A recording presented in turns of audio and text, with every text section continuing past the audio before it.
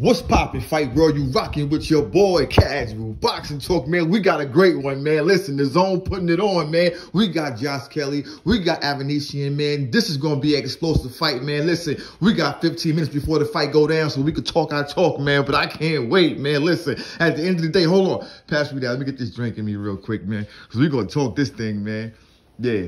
Listen, people. Look, Josh Kelly, man, is one of the dudes that I've been talking about for a long while now, man. This kid is athletic. He's skilled. Great jab, great movement, decent power, man. Front foot dominant, man. So many tricks this kid got up his sleeve. And I know he's going to be able to use the ring, pot shot, control the range, and work the ring and make sure he keep moving his feet. This kid is skilled, man. He's different. He's on a different level. You see me? Now, Avanesyan, he's a one-trick pony, meaning he's going straight for the gusto. He's a power puncher. Go to the body. He in your face. He putting the pressure on. He want that smoke. He want that work. He want to test you or taste your power. He want to see what you got. And I don't know how this fight going to play out. I ain't got no, money on this fight. I'm just a spectator, a watcher. I'm in awe about the fight. I think this is a great matchup. And you got to remember, Josh Kelly is what, 12, 11 fights in? So this guy is going up against a guy in Avanesyan that put hands and feet on your boy. Well, he was retiring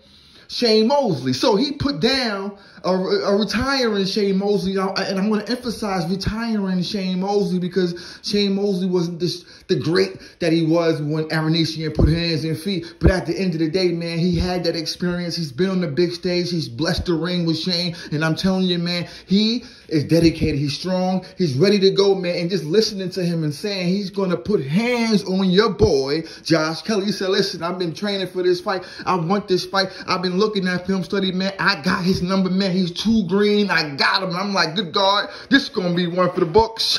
This going to be one for the books. But at the end of the day, look, at the end of the day, I always criticize other YouTubers that talk boxing about how they don't like to predict. And so I'm not going to be on that side of the stick. Although I'm going to be a spectator in this one, people. I'm going to go with Josh Kelly. Because he reminds me of myself, man. Skilled, athletic. You dig what I'm saying? No homo, good looking. We want to talk about some things. We want to talk about a jab. You want to talk about a body shot. You want to talk about doubling and tripling, shooting, up jab, slipping and moving. We're talking Josh Kelly, people. Now, at the end of the day, in order for Josh Kelly to win this fight, in my opinion, he needs to move.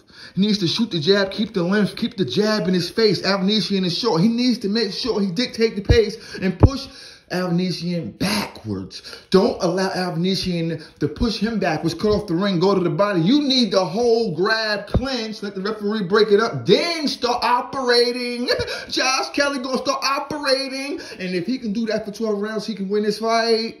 But at the end of the day, if you want Avanesyan to win this fight, it's the opposite. He got to push Josh Kelly back. He got to get up under the jab. He got to get that jab out of his face, go to the body, make Josh Kelly drop those hands, and then go over the top. You see what I'm saying? Keep the pressure on. Go to the body. Invest early to the body. And at the end of the day, you may get hit coming in for the first 1 to 5 rounds, but it's okay because you're investing. You know how I put that money in the bank and invest to those dividends? You see what I'm talking about? And then you compound that interest. You see what I'm saying? And then I walk home with the suitcase money by the 12th round. So by the 6th to the 8th round, your boy Avanesyan putting in that investment is going to pay dividends for those later rounds where he can put the pressure on and hit your boy Josh with something serious, something deadly with that power he got and put him out. So at the end of the day, people, go to the next video. We going live on this fight, man. We're going to give you blow by blow coverage. Good God, nobody could do it like your boy CBT, man. So rock with your boy. And don't forget, subscribe to the channel. Peace.